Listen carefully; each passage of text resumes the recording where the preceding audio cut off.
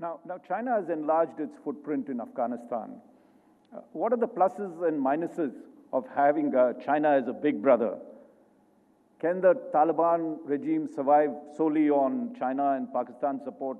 If you recall, in the first regime, they had only 3 countries supporting it.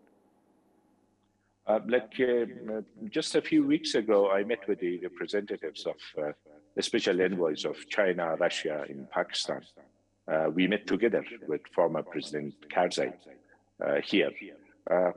More or less, they also have the same expectations, more or less, and the same concerns. Their tone might be different. Their expectations might be different, but some of the challenges are the same. Okay, I want to also come to an area that we've seen a lot of the resistance collapsing in Afghanistan against the Taliban regime. Of course, the Panjshir resistance continues, if not in Panjshir, but at least in neighboring countries. Do you see the Panjshir Valley resistance staging a fight back, or do you expect a reconciliation process? The 2 things I need to refer to, first I came to Panjshir when there was the fighting was about to start. Prior to that, there were some contacts between Kabul and Panjshir, and there were some efforts in order to avoid fighting. I don't go into those details of it, but it didn't work, unfortunately. And fighting took place in Panjshir, and there have been a lot of consequences. As a former chair of the reconciliation, I always believe in negotiations first. Afghanistan has been in war in the past 42 years, and the people have paid a very high price. For me, the priority should have been given to the talks in negotiations rather than fighting. But today, of course, the situation is as it is. Now, you don't fear for your life in Kabul, do you? I mean, in the last time you were a refugee, in some senses, in Tajikistan, where we met, you're outside your country, but this time you're here.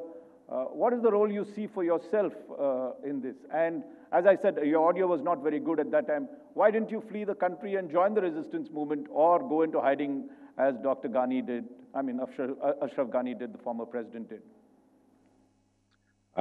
Going with Ashraf Ghani and fleeing with Ashraf Ghani and joining a national traitor for his during his last day in Kabul would have been the last thing that I would do in my life. So staying in Kabul was a deliberate decision. It wasn't based on the deal or an understanding with the Taliban, never like that. And then, of course, being with the people which had supported us, which had respected us as leaders, and then in the most difficult day of their life, perhaps in the past 4 decades, leaving them alone was something that I thought that I shouldn't do it, and I decided to stay. There wasn't any assurance or any certainty on what would happen, but I don't regret staying here. Today, I'm staying here as a citizen of the country, and without a role, and I don't expect any role in any system. Nobody has offered, but more than that is that that was not based on me expecting something here in staying in Kabul, just to be with the people. And today also, my residence is at least is an address for the people. But I know what's the situation in the country and what is going on in the country. I'm in contact with Afghan friends and partners outside Afghanistan, That's my current, that is my